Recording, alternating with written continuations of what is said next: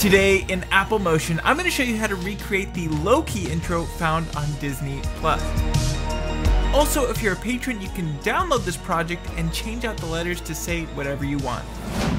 Go ahead and open up Apple Motion. From there, we're going to select the Final Cut title. I'm going to recommend you set your frame rate to 24 frames per second, which will match the LOKI intro, and push open. In here, we can go ahead and delete the title background and type text here layers. The first thing we obviously need is a letter, so we'll get our text tool and you can click anywhere you like, and I'm just going to type in NL. After that, I'm going to push escape to get out of the text editor. Then we can go to our inspector and we can adjust the sizing according to our taste. With it in position, go on down to your timeline and move forward about 9 frames, then push O. That will make it so this is a 10 frame long sequence. After that, making sure your L is selected, go ahead and push Command D. This is going to duplicate the L. And from there, we'll go on down to this text box. Clicking on this down arrow, go down to Add Parameter Behavior and Link. After that, we can drag in this first L into this box. What that means is anytime we change the letter on this first L, this secondary L will also receive that change. This is going to help us a ton because all of these are going to have different fonts, but we still want them to be the same letter. Now, I'm going to drag this duplicated L forward in my timeline until we're at the end of the first L. After that, with that copy selected, we'll push Command D one more time and drag it forward in the timeline. And we're going to continue to do that until we filled out this entire timeline. So Command D, move it forward. Command D, move it forward. Scrolling through my timeline, you can see that I have all of these duplicated L's. And if I go ahead and change this very first L to say something else like K, now all of these will also be changed to that K character. Changing it back to the L, now what we can do is go through each and every one of these and change out the font. Now to make this process a little bit easier, I'm going to recommend you click on this gear icon, which will hide the link parameter for right now. This will make it so that we can just push up on the arrow and move to the next object. With everything set up, go ahead and select this secondary L. Jump on into your fonts and we'll just change this font at random. It really doesn't matter too much. If you find later that you don't like a font that you selected, you can change that at will. We've had this first L, then I'm going to push up on the keyboard, and then we can go ahead and move forward and change this to another font. So I'm just going to keep doing that until I've changed every one of these L's to be a different font. And if you're worried about them being duplicates, you really don't have to. If you look at the original logo, you'll notice that they actually use duplicated fonts with their letters. So it's really not a big deal as long as you just have an interesting font selected. So now that I've changed the font on all of these L's, I'm going to go ahead and collapse this group by clicking on this arrow, and we could even rename this group to BL. Now, if you take a look at the actual animation, you'll notice that there's a slight wobble to the text. So to do that, we'll select our L group, we'll go into our properties and locate the position parameter. Clicking on this down arrow, we can go to Add Parameter Behavior and select Wriggle. In here, we can adjust this wriggle amount to whatever we like. I happen to like how something like 20 pixels looks. And we can change our apply mode from add over to add and subtract. That means it'll be able to go in both directions. However, you'll also notice that the movement is coming from the center, and that's not quite what I want. What I want is the movement to be coming off of the letter, so selecting our arrow tool, we can actually click on that down arrow next to it and select the anchor point tool. Now I can just drag this anchor point directly into the middle of our letter, and we should be good to go. With this L finished, go ahead and push Command D to duplicate it, and we can just type this as an O. We can jump inside, clicking this down arrow, scroll to the bottom, and find the very first L, and we'll change that to say O. Scrolling back to the top, we can go ahead and get our transform tool once more, and we can move this O over to the right hand side. From there, I'll collapse the O group and I'll push Command D to duplicate it. After that, I can change the name of this to be a K.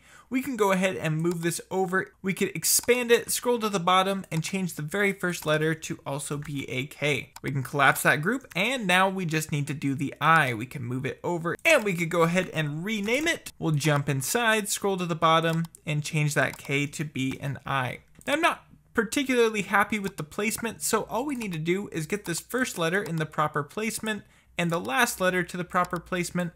Then I'm going to select all these, go on up to Object. alignment, and we'll just select distribute lefts. So now they should all be evenly spaced from each other. If we push play now, you'll see that all of the letters are moving in the same wavelength, and we don't want that. That removes the randomness that we have. So selecting our O group, let's go ahead and re-enable all of our parameters so we can see them and expand that group. You'll find this wriggle text. Go ahead and adjust this random seed by clicking on this cycle button. So now you'll see that the O is on a lower level. We can collapse that, do the same thing with the K, and finally with the I. So now you'll see that they're all wriggling in different directions, which is going to add to the randomness. Next, we need to go in and change all of the fonts to be different across the board. This is going to be by far the most time-intensive part of this project, but it really doesn't take too long. So going into my O, I'll select the very bottom letter, and I'll go ahead and change the font.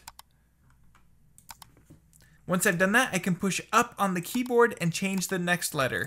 And I'll just continue to do that until all of my letters have been swapped out. So I've swapped out all of my O characters, then I can jump inside of my K characters and do the exact same thing.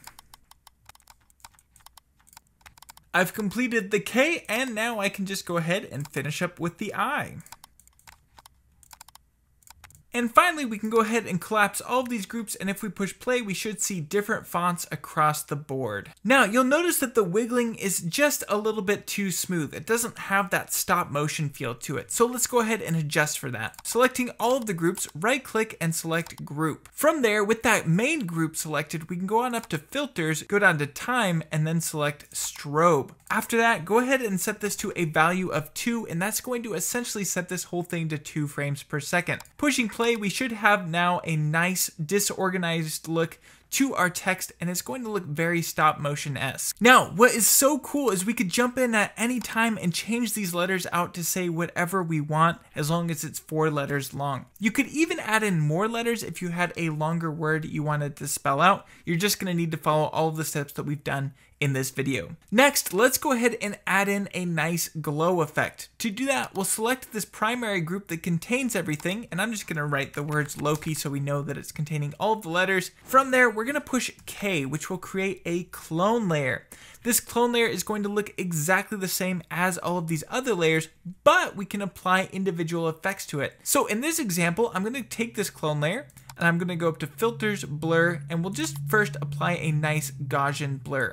I'll blur that out quite a bit. Then from there, I can go ahead and take this clone layer and press Command D to duplicate it. We'll select that Gaussian blur, and we'll get a secondary blur that's maybe not quite as intense. We could go into the properties and even back off the opacity, and we could change the blend mode over to something like screen. And finally, if we wanted to, we could even add one more Gaussian blur layer and set it out to be really, really far out, but that should give us this nice, beautiful glow. I'm gonna go ahead and group all of these and just put them into a glow group, and we can go ahead and collapse that. Next, I want to add in some nice texture. Now, I have some film grain textures that I've downloaded online. I will try and link to something that you can use down below, but pretty much any texture will work. So I have this 8mm texture clean. I'll go ahead and just apply that onto my project, and I'll go into my properties and change the blend mode from normal over to something like lighten. So pushing play, we now have this nice texture over it, but the texture is moving too fast. We want it to have that stop motion feel. So to adjust for that, we'll select that texture, go to Filters, Time, and select Strobe, and we can set that down to 2 frames per second so that it matches everything else. We could also go into that glow group, go to Filters, go to Stylize, and select Add Noise. I'm gonna bring the noise levels way up and set it over to monochrome. We could also change it over to something like the film grain noise, and we could back it off according to taste. That's just gonna give us some really nice texture with our Loki effect. And finally, if we wanted to make it so we could easily change the colors on all of these letters at once, all we would need to do is select our main Loki layer, go up to Filters, go down to Stylize, then select Fill. You'll notice it's set to this dark gray. If I bring that up to white, it looks great, or we could even go to a red color, a blue color. It's really up to you, and everything just works very dynamically. So that is how to recreate the Loki intro by using Apple Motion. If this video was helpful to you, consider pressing that like button, consider subscribing, and you may want to check out this video where I show you how to recreate the Stranger Things text fly-through animation using Apple Motion. With that being said, thank you so much for watching, and I cannot wait to see you in the next one.